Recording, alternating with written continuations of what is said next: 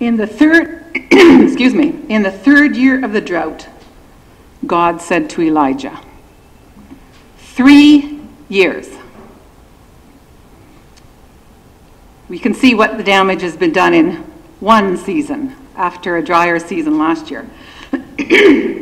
Excuse me.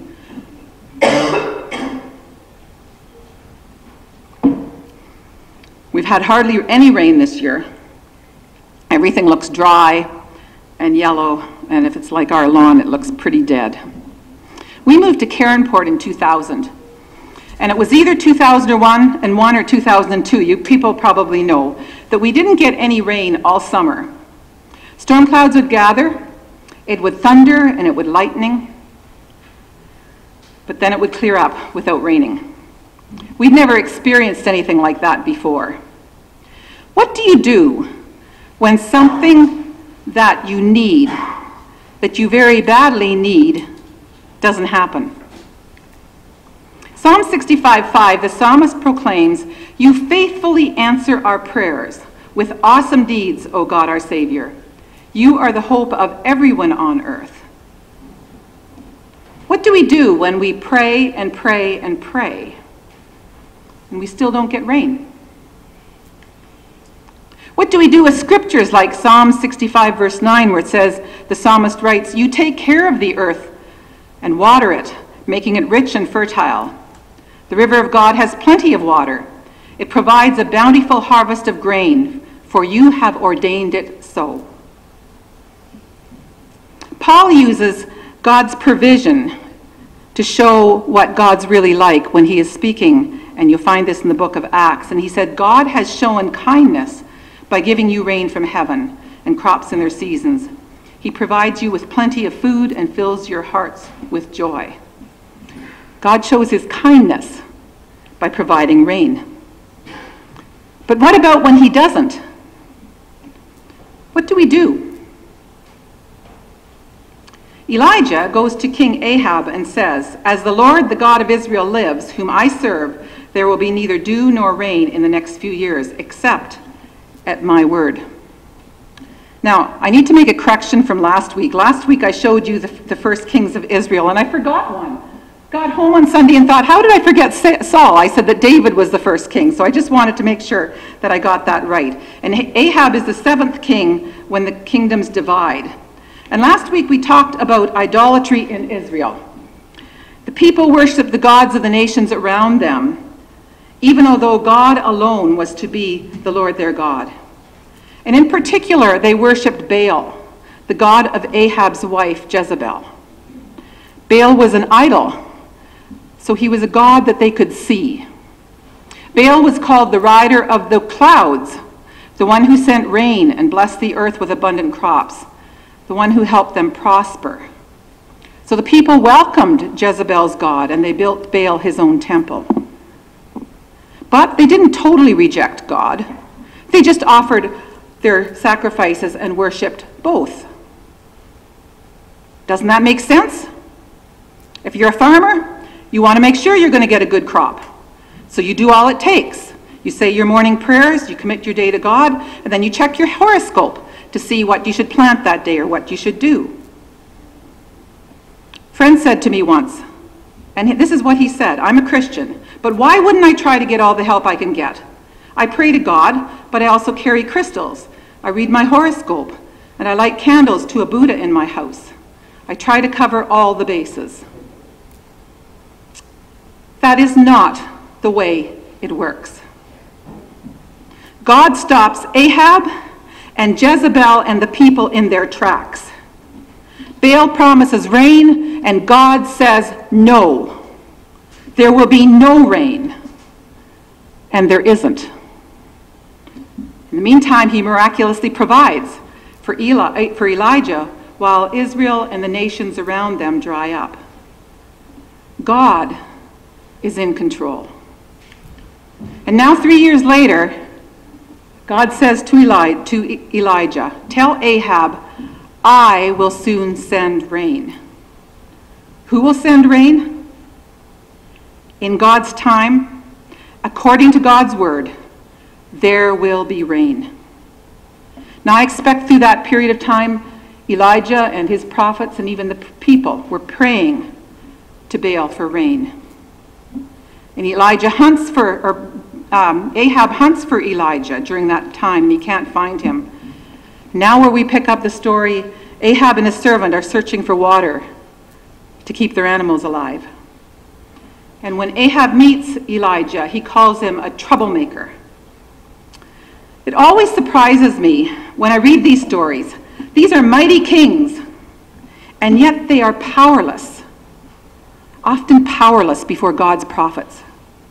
Instead of arresting Elijah, throwing him in prison or maybe even worse, Elijah is in control.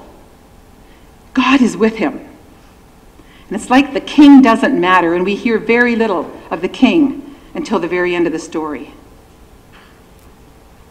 Elijah says to the king, I haven't made trouble for Israel.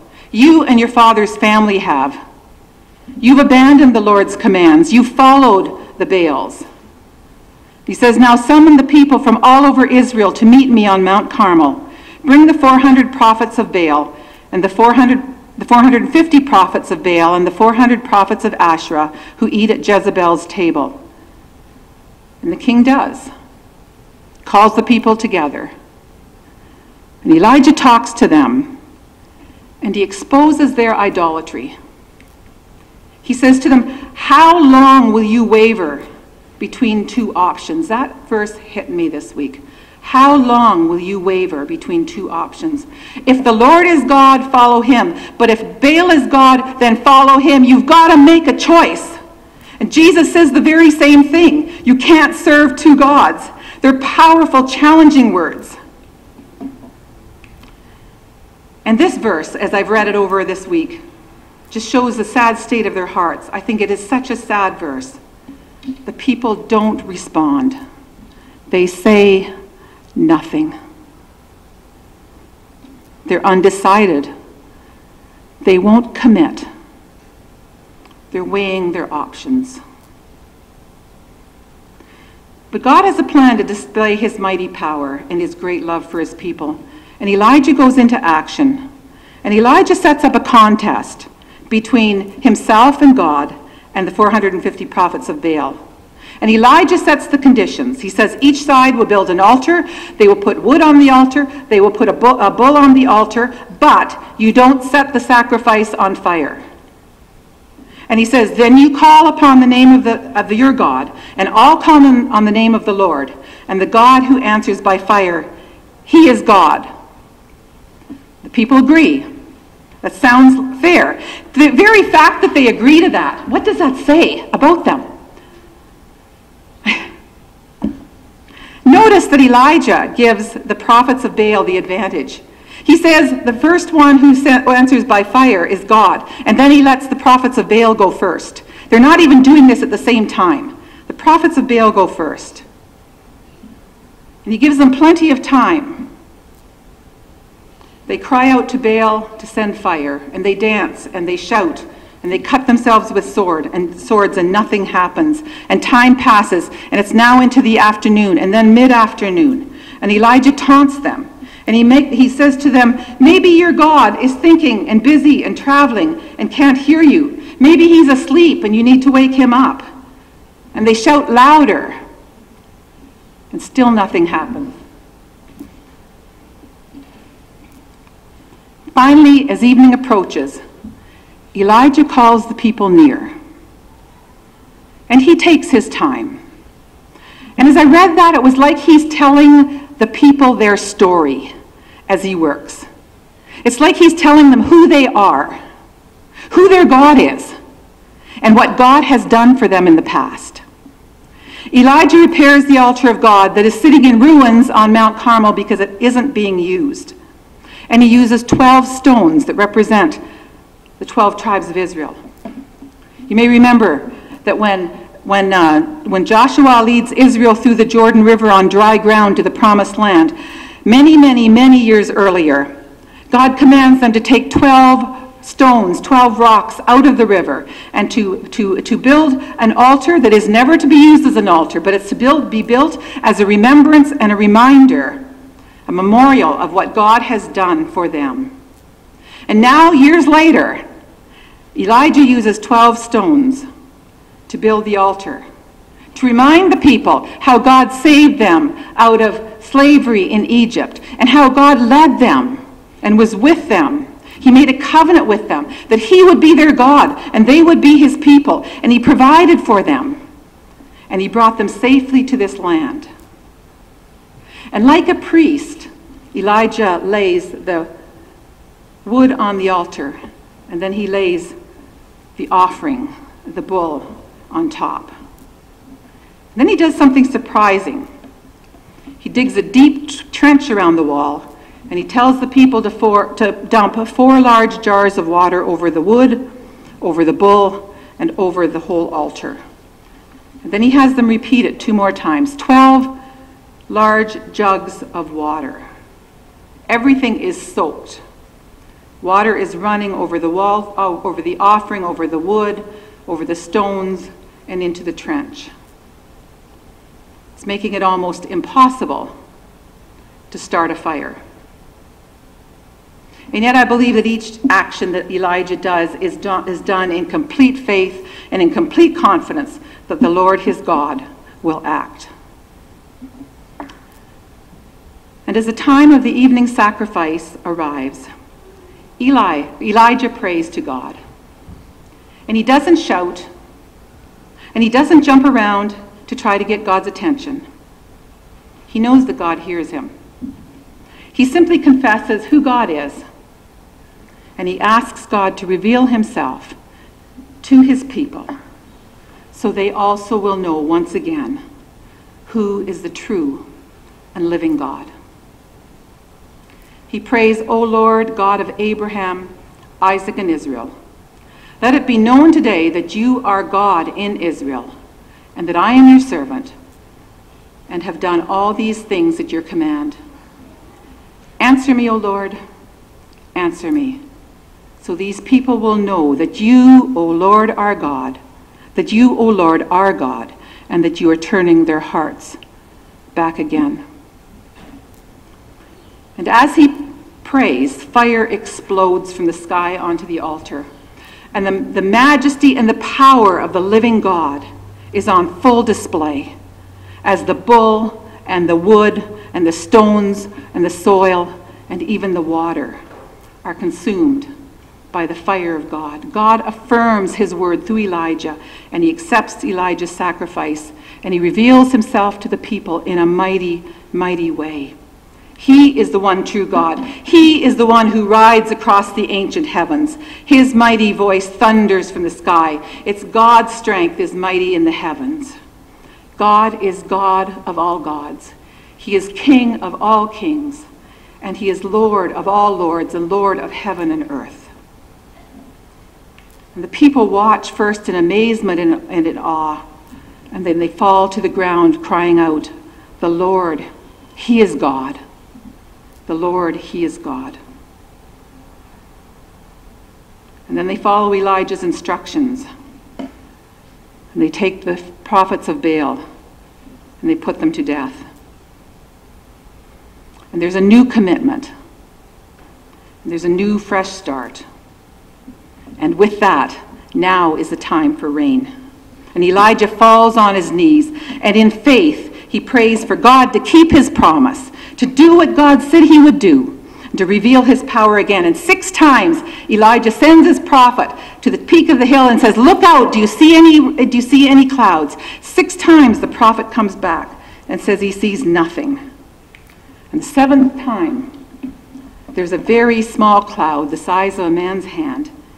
And Elijah immediately turns, and this is the first time in all day that he's talked to Ahab. He says to Ahab, hitch up your chariot, get home before the rain stops you. And Ahab obeys, and Elijah starts running, and he runs so fast in the power of the Lord that he gets to Jezreel ahead of King Ahab. Like I said, I've been so blessed as I've read these scriptures and prepared today. What an amazing God we have. We have a God who makes himself known to us, a God who is with us through even the most difficult of times. And we are going to see even more of that in the next weeks as I continue on at the end of the month. These stories show us that God knows what's happening in our world. There's nothing that is beyond his control. We can place our hope and our trust in the Lord our God. And I was challenged as I read this chapter. And I prayed, oh God, what forms of idolatry do I or do we get caught up in today? What are we putting ahead of you? Who do we put our trust and our faith and our hope in instead of God? We don't bow down to an image made of gold, but idolatry takes shape in many different ways. What do we put our trust in instead of God? Money, security, the weather, ourselves. Idolatry is putting our trust in something or someone other than God or along with God. And as I prayed, it made me squirm. One thing that came to my mind is, we're getting older, and I often wonder, are we going to have enough money for the future when we both finally are not working anymore? And what should I do to make sure that we do? Who and what am I putting my trust in? And again, I'm not saying that any of these things in and of themselves are bad. It's when we put them above God and put our trust in them. When does money and happiness and comfort and security and things become an idol? We can't serve two gods. And Elijah challenged the people. If the Lord is God, follow him. And he meant commit your whole life, wholly to God. No matter what happens, no matter if you're praying for something and you don't have an answer to prayer, no matter if you're praying for someone and they die, no matter if it looks like our children have walked away from the Lord, no matter what it is we're praying for, we put God first no matter what the outcome is or what it seems to be. We've committed ourselves wholly to God, and we're not going to go to some outside source or something else that is maybe in a spiritual somewhere, but it's not God, to try to get an answer instead.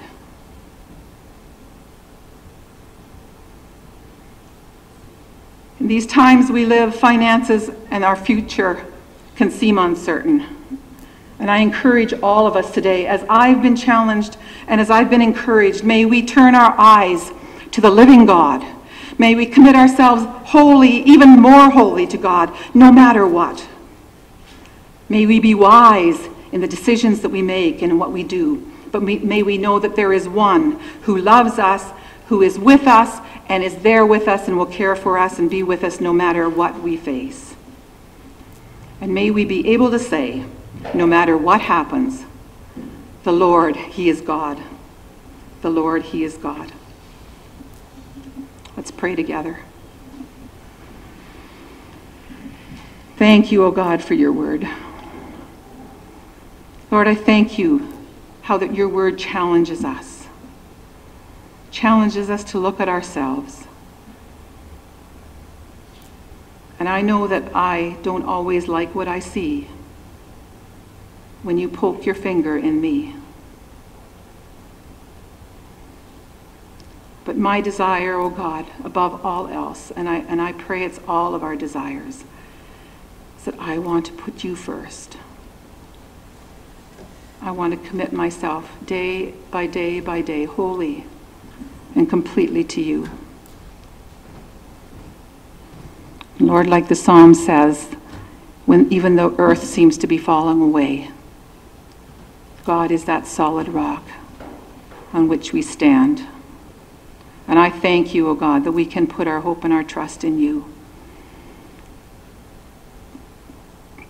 And I thank you, Lord, that you know what's happening.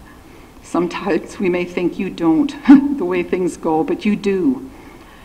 And nothing will go beyond your plans, your purposes. what you are doing as our world moves forward to that one day when you will come again and you will take us all to be with you. You are so good. You are so good. Thank you, Father. Thank you for your goodness shown towards us. Thank you, Jesus, for salvation so rich and free, for forgiveness of sins, for the cleansing of your blood, for the Holy Spirit who fills us and shows us the way and shows us where we aren't quite right with the Lord, continues to work in us and continues to transform us.